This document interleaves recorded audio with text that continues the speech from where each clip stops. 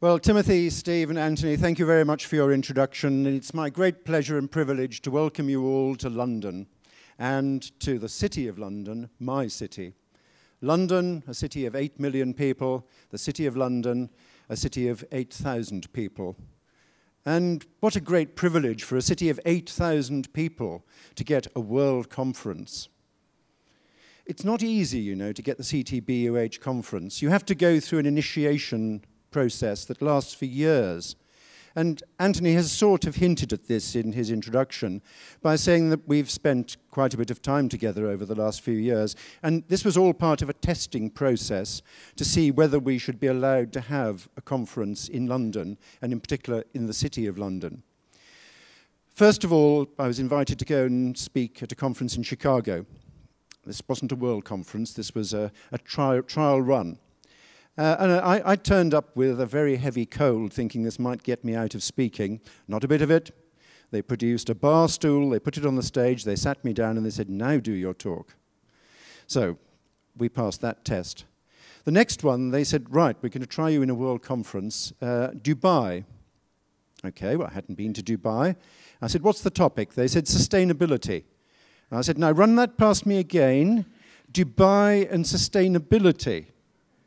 And they said, "Yes." I said, "Well, okay, I'm up for challenges," because I assumed that's what it was. I came out of the airport in Dubai, and I found them trying to air condition an outdoor taxi rank. And I had to talk about sustainability. Well, I must have passed that test, because the next thing I knew was that I was being invited to go on maneuvers with Anthony to Finland, to Helsinki. And this was obviously the practical part of the test. And this involved two things that were very memorable for me. On one day, we had to have two lunches with two different mayors, one in Helsinki and one in Espoo, immediately next to Helsinki. But we weren't allowed to tell either mayor that we were seeing the other mayor. So that was quite an interesting diplomatic challenge. And then following that, we were roped in, literally, to testing Kearney's new high-speed lifts in a limestone mine in the middle of Finland. And we passed that practical test too, and what's more, we survived. So here we are. London has got the conference, and as we've heard in the introduction, one of the downsides of having a conference in London, to some people, especially people from countries with sunshine, is that you can't predict the weather. Well, you can. I always have one piece of advice for people from other countries who come to London. If you want to know what weather you're going to have today, watch tomorrow's weather forecast. That'll always work. And I've been trying to get you an image of London and the city in the sunshine to show you just how wonderful the new tall buildings are that we're building. And, well, we did our best. That's sometimes how planning seems. It's sometimes a little obscure to people that are coming to a city for the first time. They can see the tip of the problem, but they can't see the fundamental issues. The City of London is a world business centre with 2,000 years of trading history. This was the highest point up the River Thames that the Romans could reach when they arrived here. And they brought with them a new form of organisation. They created London and the world's business district 2,000 years ago. And we've adapted and changed that business district ever since. Now, the arrival of the Romans was a very lucky break for London. In those days, the people who lived in the United Kingdom were the indigenous people, the Celts, people like me, the equivalent of the Native American Indians, the indigenous people who'd come in after the Ice Age. But we were lucky because from the Roman period on, the English started to arrive. A nation of immigrants. Romans, Vikings, Saxons, Normans, Bangladeshis, Kurds, you name it. The English have every race on the planet within them. I always find it very amusing that some English people complain about immigration. I mean, England is composed of immigration, that's what it is. And we Celts have never objected, so I don't really see why the English should. Now, you might say, well, what's the advantage to this, of having a country full of immigrants? Well, the advantage is that it allows a city like London to be a true world city. There are over 300 languages spoken by school children in London every day. That's incredibly sustainable. That's a city that belongs to the world, not to the English, not to the British, to the world. It takes, well, here's some advice for the delegates. It only takes 3 weeks to become a Londoner. The first 2 weeks you're on vacation. On the third week, if you say you're a Londoner, it doesn't matter what the colour of your skin, your language, your cultural background, nobody will challenge you. You will be a Londoner. There are very few cities in the world where you can say that is equally true. New York is a possible parallel where you can become a New Yorker very quickly. Now, try to become a Parisian. I'm sorry, if your great-grandparents weren't born in Paris, you will never be accepted as a Parisian, not even if you're from one of the suburbs. Monocultural or bicultural cities have great difficulties in becoming centres of world trade, because most of the people trading there will feel as if they are foreigners. So London is building on this great advantage of 2,000 years of trading history and 2,000 years of being a cosmopolitan world city. The other thing I've already alluded to, which is very sustainable about London, is our climate. The more global warming increases, the more our weather stays the same. Nothing seems to change. The clouds roll in, the clouds roll out, the sun comes through. Then we have some wind, then we have some rain. There's always a variety. You're always going to be surprised. Whether you bring an umbrella, whether you bring a raincoat, whether you bring your sun clothes, you're going to get it wrong. And you're going to get it right. So that's a sustainable advantage. We never have the real extremes of cold or the real extremes of heat that use vast amounts of energy. And the other thing, and the other third test of sustainability, is connectedness. London is very well connected, which is proved by the range of places that you have all come from. It's connected in so many ways, but it's also especially well connected internally. It has a very good public transport system. We Londoners, we always moan about the underground and about the buses and about the delays, but I always find when people come from other countries, they're amazed how good and how varied our public transport is. And that's why in this very strange city of London, which I have the privilege to plan, although we only have 8,000 residents, we have 380,000 people who work here every day in this business district. And of that 380,000 people, over 90% come to work by public transport. Another 7% walk or cycle. So it's now well below 5% of our workers who are coming to work by car. That produces a very sustainable building. Place.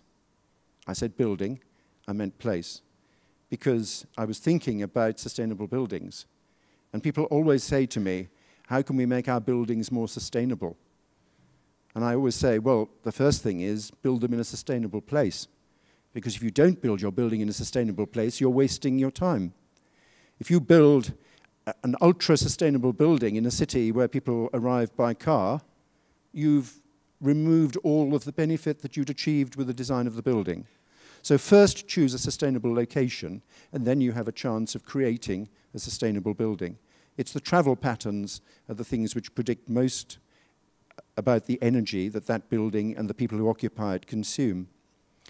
So London is a very sustainable place, and as a result of its 2,000 years of history, as a result of its cosmopolitan status and its sustainability, people seem to want to invest here. Now, I often want to say London is the best place in the world to invest in property. But I usually turn that round and say London is the least worst place in the world to invest in property. Because, as we all know, investment is an uncertain process.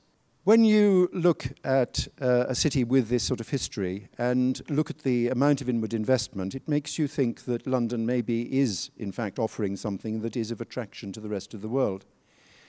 We have money coming from American pension funds, some of it being taken out of New York to be invested in property in London. We have large amounts of money coming from sovereign wealth funds in the Middle East and from high net worth individuals in Russia and China. Money coming from all over the world, from areas where there is perhaps less certainty for investment and wanting a slice of London. A lot of that money wanting existing buildings full of tenants, understandably, because they want security for their money. But a considerable amount of money coming into new projects in London. The City of London has a vacancy rate of now round about 7%. That's below what is healthy. 8% we regard as the minimum healthy vacancy rate, and we've dropped below that. So we're short of space in the City of London. We're finding new occupiers moving into the City of London from the West End. People like Amazon have announced they're moving into the city. Bloomberg are building their European headquarters in the heart of the city. We find firms of headhunters moving from the West End who traditionally didn't look at the city. The insurance sector in the eastern part of the city is booming dramatically, with Aon moving their headquarters from Chicago to the City of London, W.R. Barclay building their own skyscraper in the city. All of this indicating that the city is becoming a more rounded place in business terms, which is good, and that we're moving away from what has been a very strange 25-year period following deregulation of financial services, the Big Bang, when the city has been dominated by banks. Historically, the city was always about business first and finance second. Finance was simply there to support business activity. And it appears that that's now beginning to return, and I think that's very healthy. And especially in the property market, it's healthy to see that most property projects are now funded by real estate money, not by bank money. If you want a disaster, get a bank involved in property. Well, if you want a disaster, get a bank involved in anything, I suppose you could say.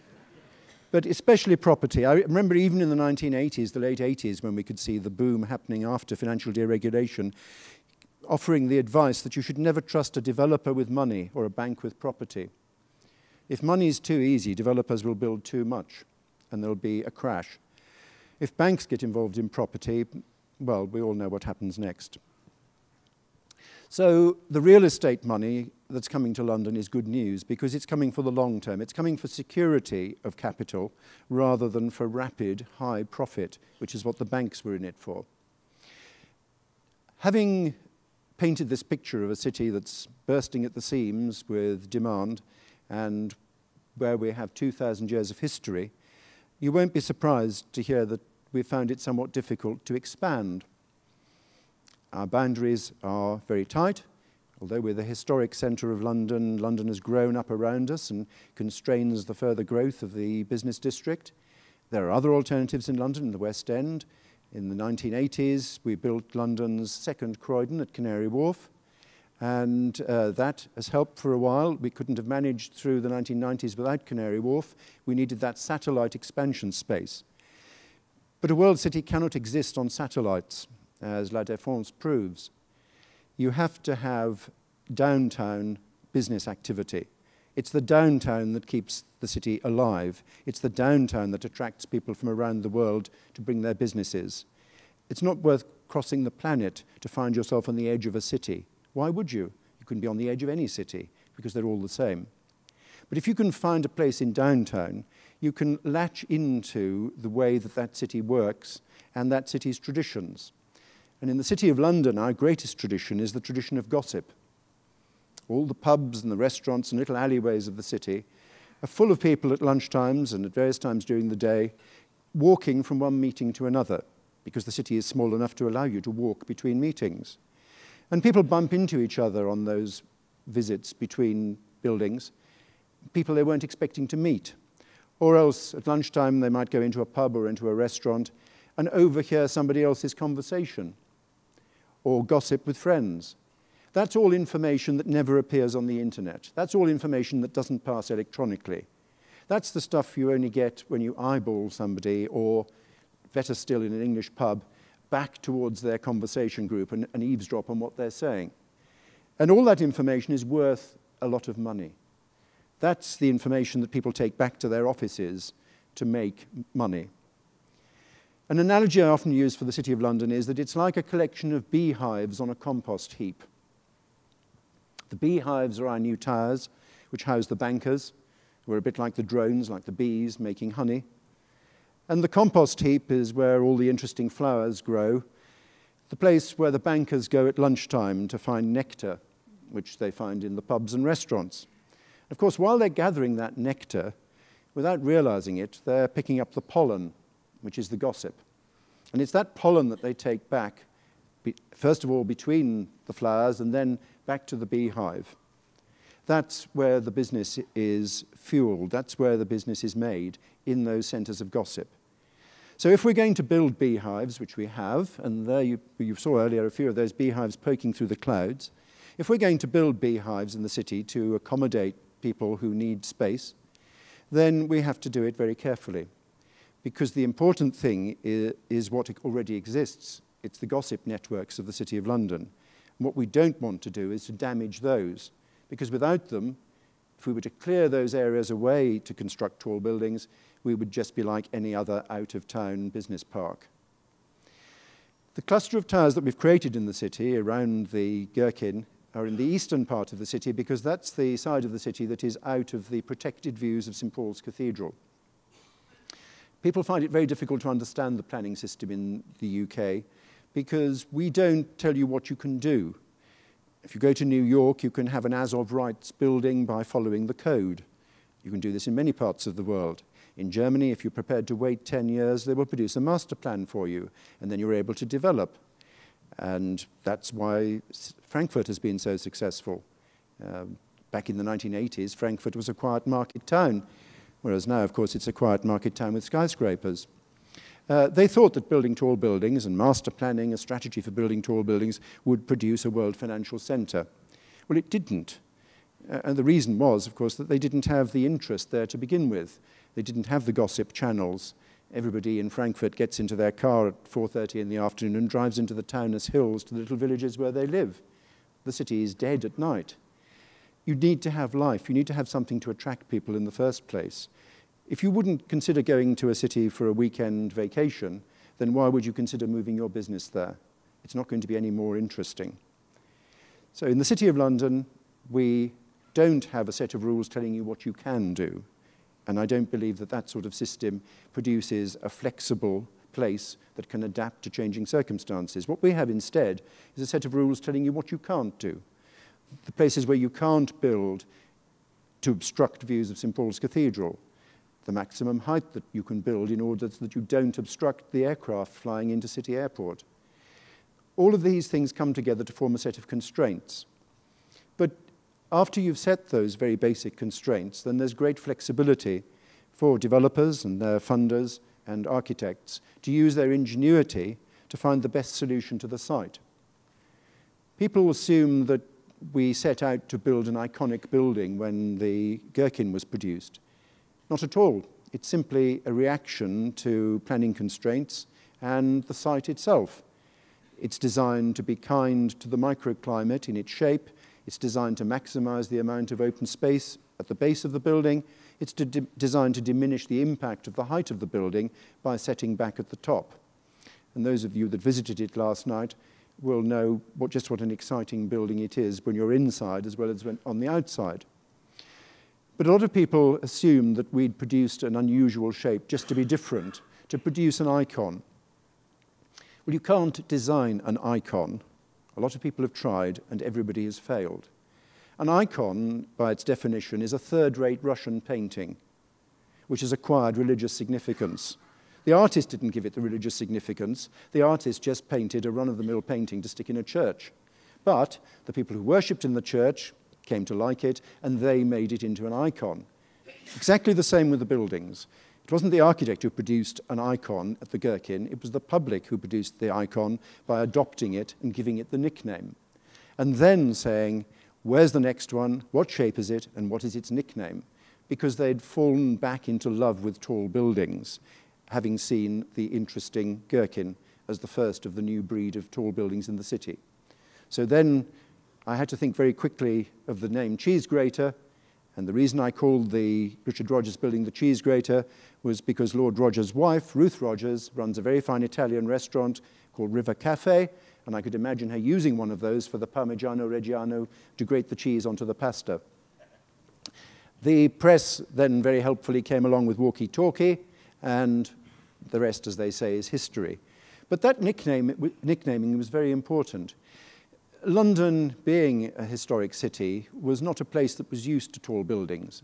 And the few tall buildings that we'd had were by and large not of very high architectural quality. The buildings of the 60s and 70s had been built cheaply, quickly, and with little thought for their particular locality.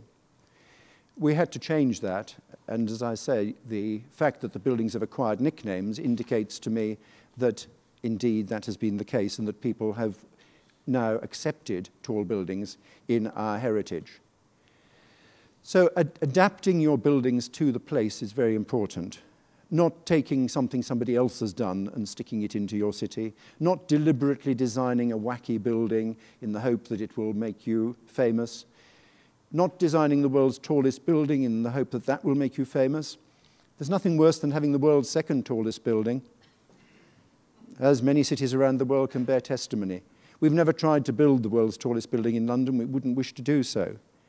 If you build wacky, if you build ultra tall, then all you're going to do is create boredom for the few months on after people have got used to whatever you've created. If you build well with buildings that are in context in your area, then there's a chance that it will actually continue the success you already have. Don't build tall to change your fortunes. Build tall because you're already successful and you've run out of space. And if that's true, then do it well. Ladies and gentlemen, welcome to London.